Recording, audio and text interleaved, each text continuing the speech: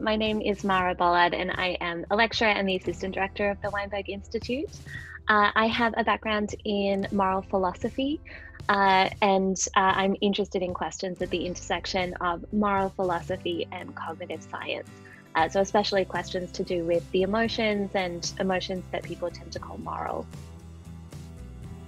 And I'm Rick Lewis. I'm faculty in psychology and linguistics and the current director of the Weinberg Institute. I have a background in computer science, even though I'm in the psychology department. So I'm what you might call a computational cognitive scientist, interested in lots of topics ranging from language processing to decision making.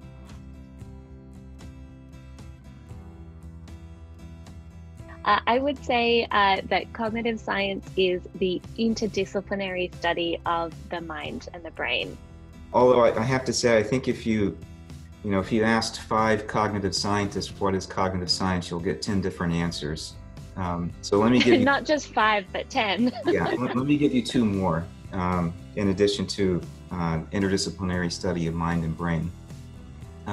So I think a second answer that is one way to think about how cognitive science is distinct is its emphasis on finding explanations and building theories of internal mental processes, as opposed to describing or explaining behavior.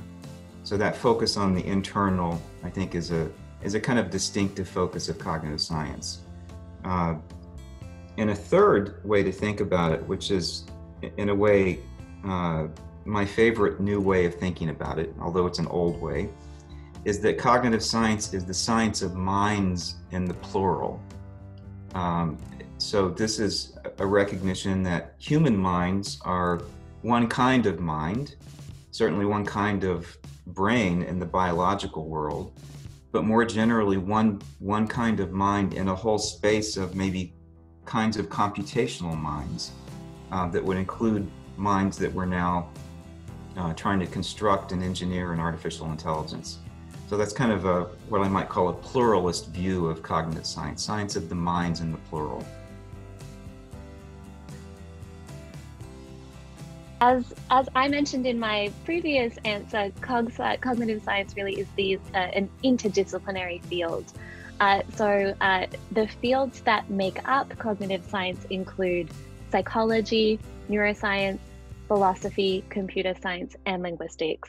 And so we also see methods and ideas drawn from all of those fields in tackling all of these really cool questions about minds and brains. Right, and those fields that Mara just mentioned are kind of the usual suspects that come up in cognitive science, but it also draws on ideas from ethology. There's contact with anthropology, economics. And one way I like to think about this is that the problem of understanding the human mind and minds in general is just, it turns out to be too big in some ways for one field to have all of the ideas and methods. So just to have the kind of freedom to draw on methods and ideas from any field as they're needed is part of what makes cognitive science really cool scientifically. Lots of questions, as you can imagine, because the topic is so big. But I'll just give a couple of examples that I think illustrate the way in which cognitive science, I think, is particularly good at asking why questions. So one fundamental question in linguistics and understanding human language is, well, a conventional approach is to understand the structure of human language. And there are whole fields in linguistics devoted to sound and meaning and syntax and so forth. And those are deep fields that go back decades. But in each one of these fields, and more generally in the cognitive science of language,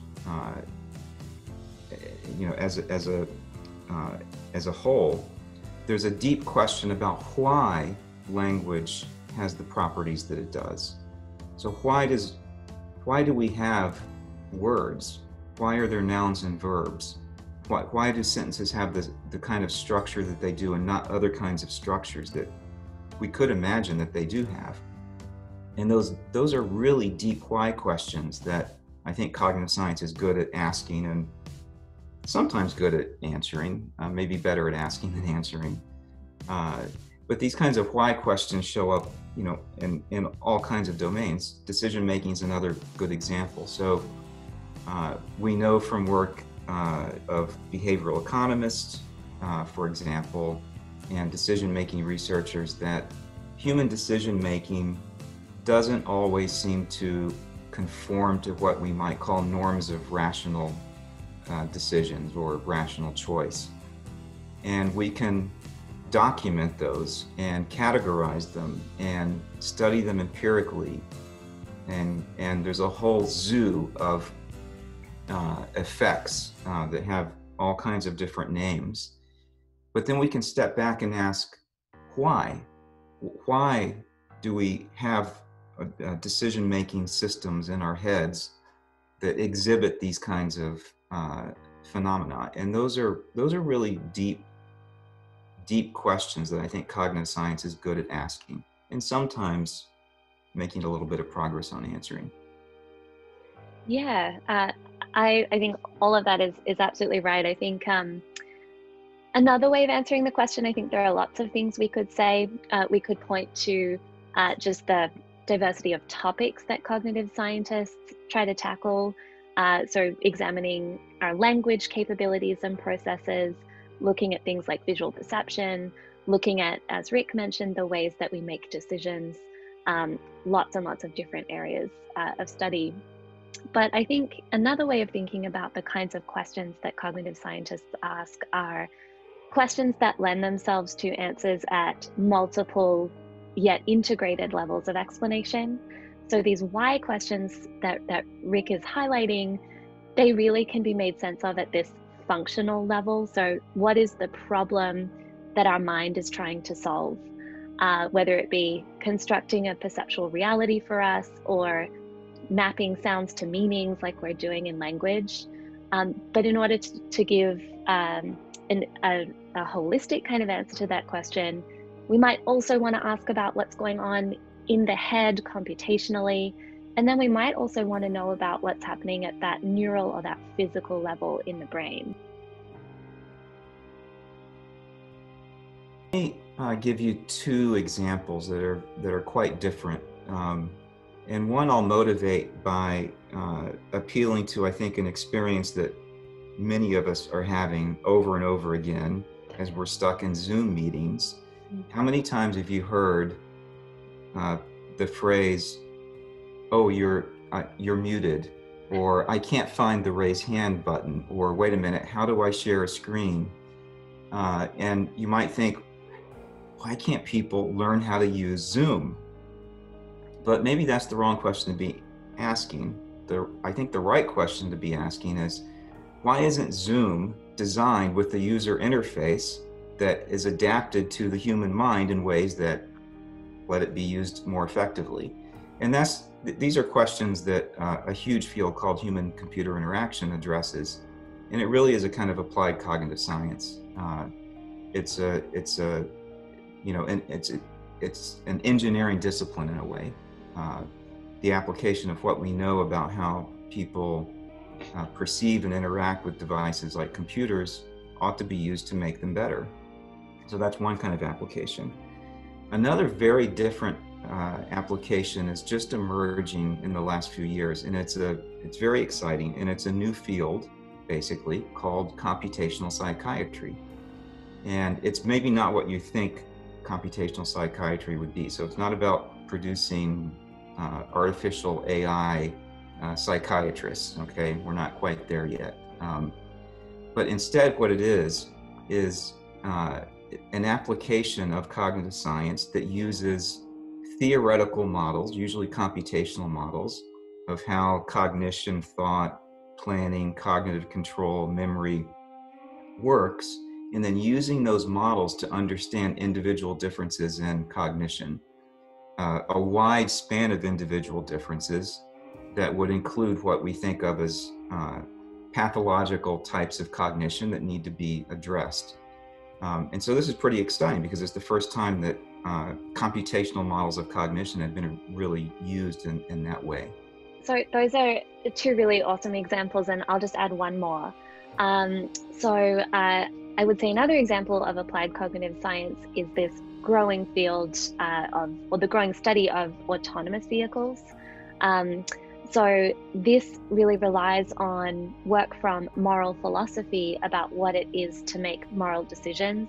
So suppose an autonomous vehicle is faced with essentially the dilemma of whether to avoid some kind of collision. If that dilemma requires making a choice between, say, crashing the vehicle and endangering the passenger in that car, or avoiding hitting pedestrians, exactly how those vehicles are going to be programmed relies on input from philosophy in figuring out what's moral, as well as studies of decision-making and how those decision-making procedures can be implemented and engineered in these new kinds of machines.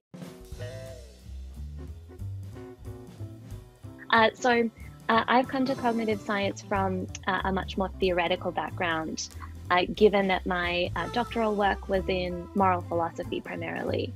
I do have a background in psychology as well, but the kind of work that I do, while it draws really heavily on empirical results from, especially from within psychology, I don't myself do empirical work.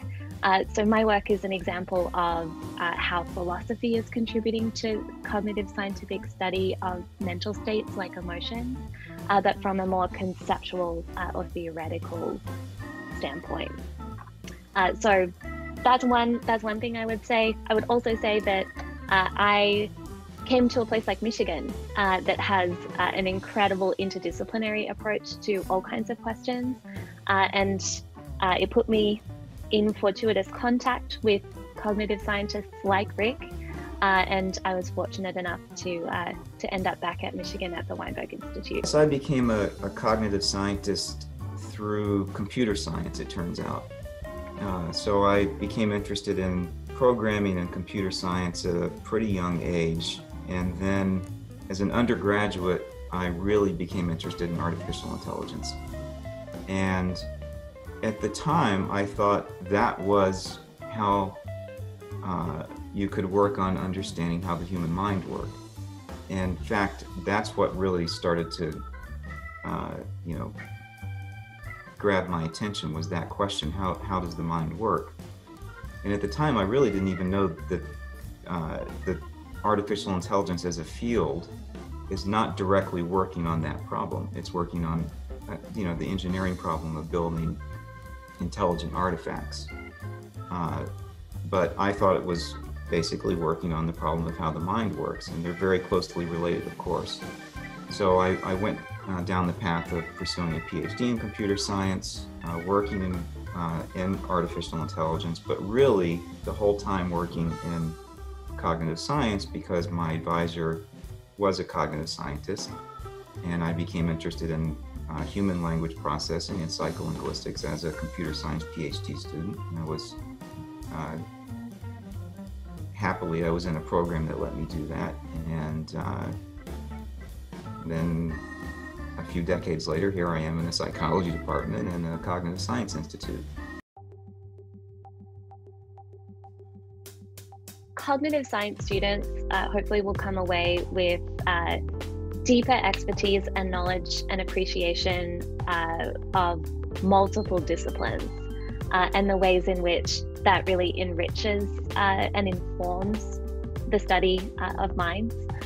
So the hope is that students who perhaps didn't understand how maybe philosophy could shed light on some of these really deep, important questions will come away with a greater appreciation for that, coupled with, say, the really important programming skills they gained by taking courses in computer science, coupled with, of course, the really important things that they've learned from their cognitive psychology courses. I think that's one thing that we really hope that our students will take away from the major. What Mara said.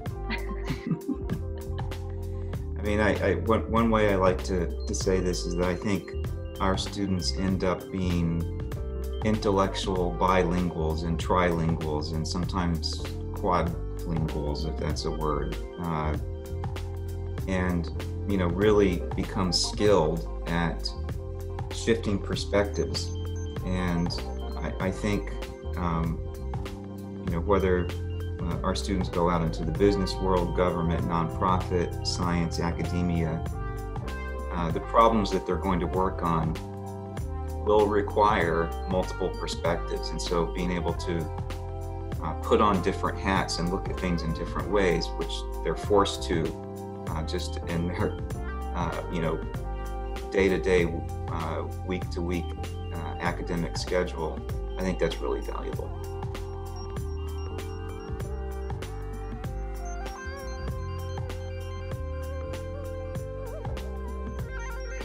This class is a large introductory class. It's offered every regular semester, fall and winter terms. Like I said, it's introductory, so there are no prerequisites for the class. It provides an overview of the 4 main subtracks that students can go on and focus on if they major in cognitive science. CogSci 200 is a gateway to the cognitive science major. In fact, students can't actually declare a major in cognitive science until they've passed the drop-add deadline in the semester that they're taking the class. CogSci 200 specifically is a prereq to the major, so it doesn't count as one of the 9 classes that students need to take to major in cognitive science. Cognitive science major is comprised of 4 tracks: computation and cognition, decision and cognition, language and cognition, and finally, philosophy and cognition. Each track consists of a total of 9 courses. There are 3 core courses and 6 elective courses. 4 of the elective courses must be chosen from a track-specific list. The remaining 2 electives can come from any of the cognitive science tracks. As an interdisciplinary major, we require that at least one of your cognitive science electives comes from a department that's different than the 2 departments that make up your cognitive science required courses. For example, if you're a computation track student, your cognitive science requirements come from psychology and computer science. So at least one of your cognitive science electives should come from a department that's not psychology or computer science, such as linguistics or philosophy. Cross-listed courses can count towards this requirement. So if you're a computation track student and you take an elective that is cross-listed between psychology and linguistics, that would fulfill this requirement. Although we already have a wide variety of courses here at the Weinberg Institute, you might have found another class that you wish to count towards your CogSci curriculum. If this is the case, you may submit a course petition. We evaluate course petitions to see if a class has 50% or more CogSci content and then determine which track the course belongs on. It's very important that you submit a syllabus as part of your course petition. Without a syllabus, we are unlikely to be able to approve your class.